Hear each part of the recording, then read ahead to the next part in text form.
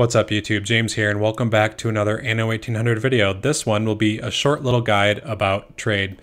So trade in Anno 1800 is absolutely essential, and you can't really get very far without it, to be honest with you. Some islands might have, like for instance, hops and some don't, but one has wheat and the other has potatoes. So you really need to combine all the goods to meet the needs of your people. So trade, you just, you can't really go without it. And when I first started playing this game, I thought you could. I tried to avoid it, and I thought it was too complex to deal with, and I was like, well, maybe I can just survive without it. But really you can't. So let's get straight into it. So I'm going to show you first how to do charter routes. So you click on the little button in the lower left hand corner here, you click routes, and you click create route, and you just click on charter route here. And I have too many charter routes. Let me delete one actually. And I was just going to say that you don't really use them too much, but you kind of do. So let's go back here, and you can actually delete the route like this. I forgot to do that. But anyway, you click create route, you click charter routes, and then you go ahead and click whatever good it is that you want to trade. You select that good, you select your pickup harbor, you select your destination harbor, and then you just click the little slider of how many goods you want. And then you can see the price of the route here, both for money and influence. And you can only do one route with these because they just use like little schooners, and it's only like one good. They're only good for early game really. And so you click charter, and then there you go. You're allowed a certain amount for free, and then after that it costs influence to invest to create more charter routes. But I mean, let's be honest, like you don't really need charter routes once you make schooners. Even you don't really need them. So let's go ahead and move on to the next type of trade route, which is just a trade route.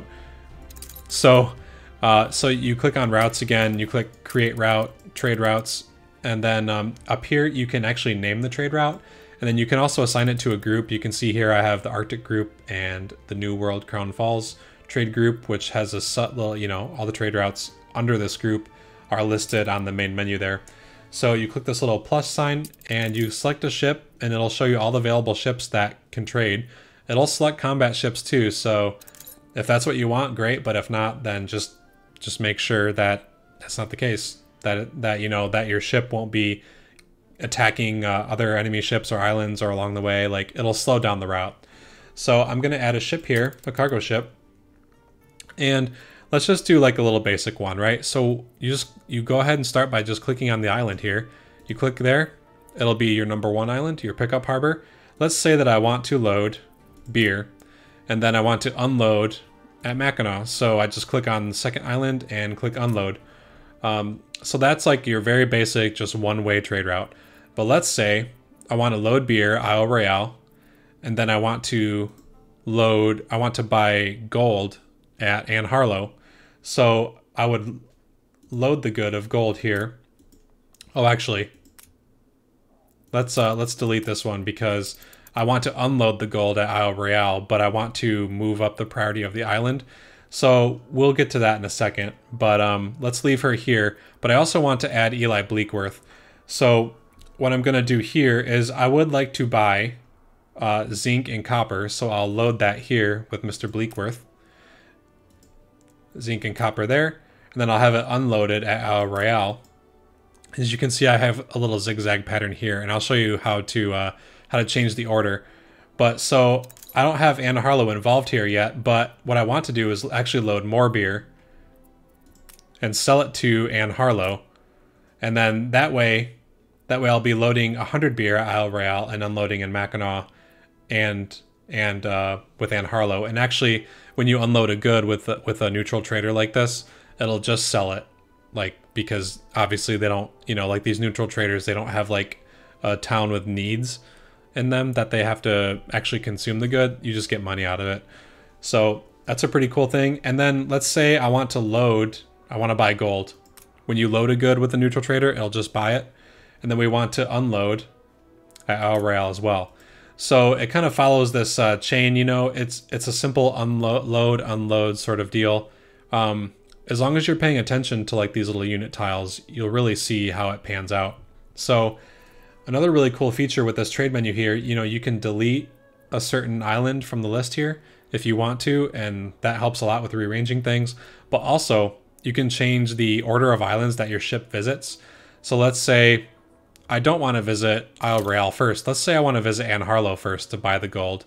So we'll move her up twice to be the first island, then they'll start with the gold here, and then it'll move about with the beer elsewhere. And as you can see, these little colors on top move, they go up, but they continue right here. So that means that the trade is in a continuous loop. So another really useful thing is that you can wait to unload and wait for goods. And the wait for goods button, if activated, the ship will wait until it has loaded all the goods for the station. So what it'll do is it'll just sit there until the specified amount of goods are available, and it'll pick them up and it'll leave. And if you hit wait to unload, it'll wait till the storage is available for these goods to be dropped off, because normally if you don't click this button, the storage, like the ship will just go up to the island, and if it doesn't have enough storage, it'll keep all those goods on the ship and it'll just move about the trade route.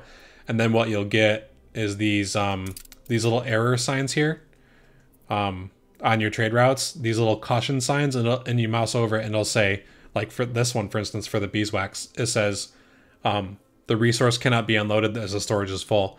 So if I use the wait button there, then it would have helped. But the problem is late game, you get to a point where you just have a whole ton of ships waiting at your harbor. I'm sure some of you have seen that before. So that's how you create a trade route, and a simple one to a complex one, however you want to handle that. And then I want to show you a oil route. So let's go ahead and I'll just delete this one from an oil route. Oh, actually I already did. So we hit create route, we click oil routes, and then we just grab one of these ships. Oh, actually, let's get this one off here so I can show you.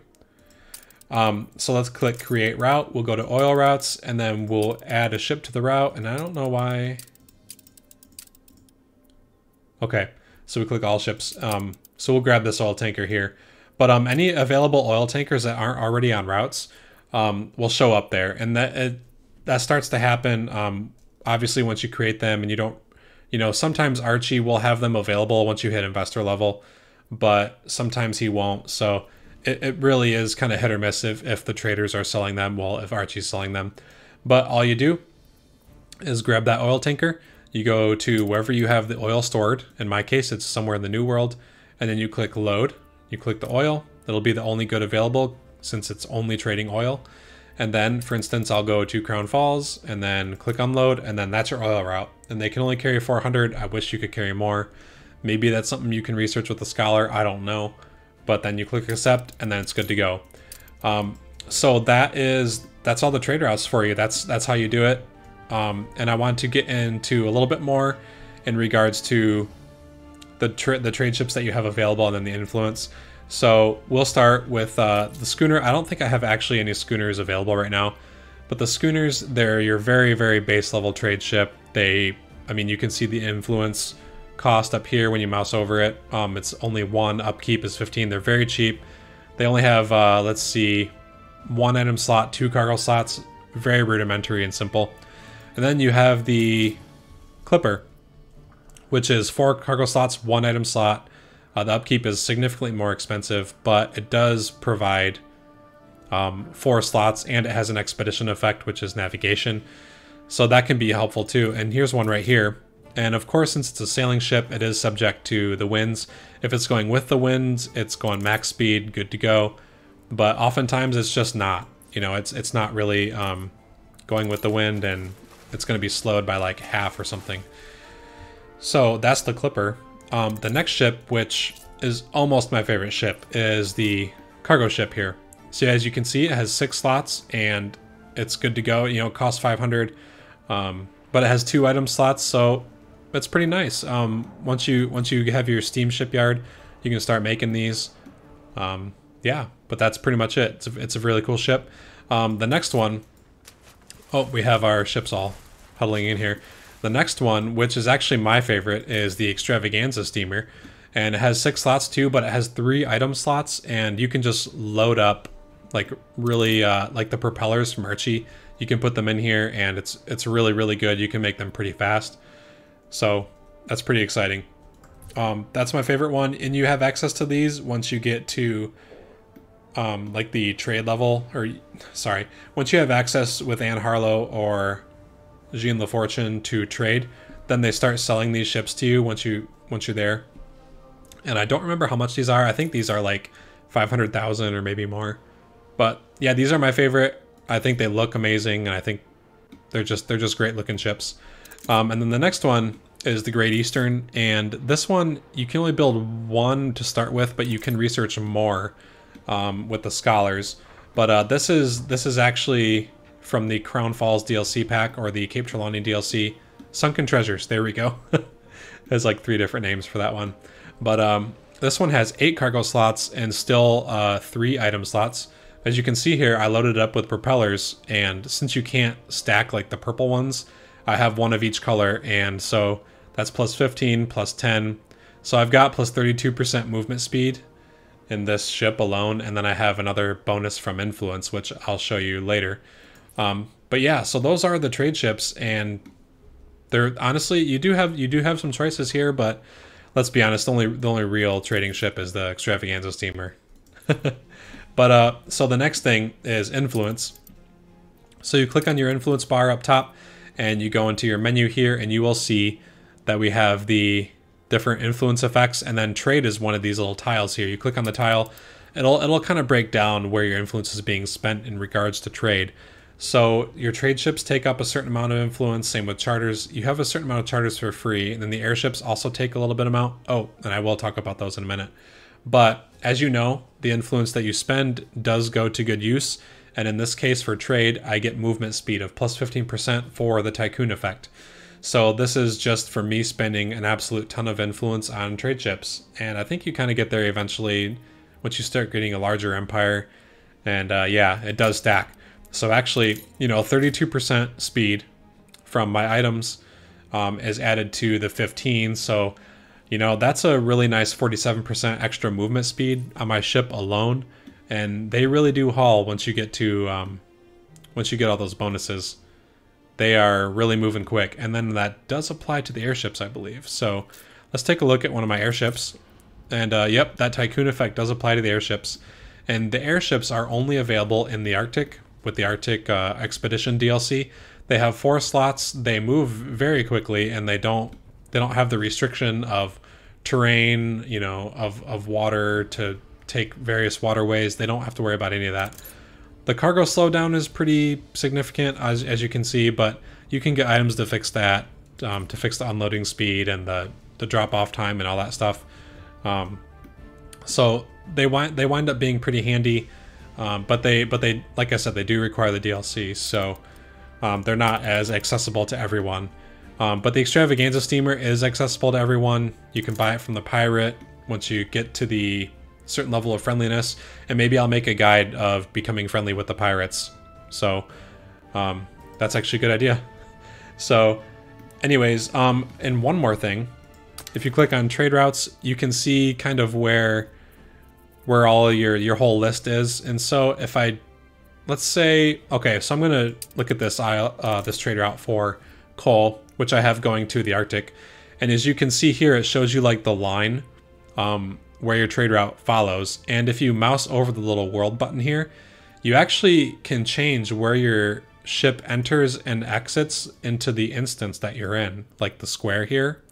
And since this has number 2 on it, it shows you where like it's coming from. So the island here is number 1, so if I went to, say, I think this is going to yeah, this is going to the Arctic, to King William Island. So if I go to King William Island, it'll show just the opposite of what you see here. It'll show the island on number 2, and then the entrance point is number 1. But the exit point will be number 2. And then you can change where the exit point is. And now this is particularly useful, especially, let's say George was my enemy, and my trade route looked like that. Then his defenses would attack my trade on this, on this route. So in that case, what I would do is actually move this little world piece over here, and then that way I just bypass his defenses, don't have to worry about it. So this is very, very, very useful, especially if you're having a tough time, like say the AI has islands that are in the corner to the new world, and you can't really access it without getting hit by their defenses, then you can change this right here to kind of match where you want your ships to be. So that was the last thing I really had about trade routes, and I hope this video helped you, because I know when I first started, like I said before, man, trade was a very daunting thing in this game. And there are some complexities of this game that just that kind of can escape people sometimes. And I know for me, I really enjoy making videos that help people. It really makes my day to see comments from you guys saying like, hey, this video helped me, you know, I could really use this video, it was particularly useful.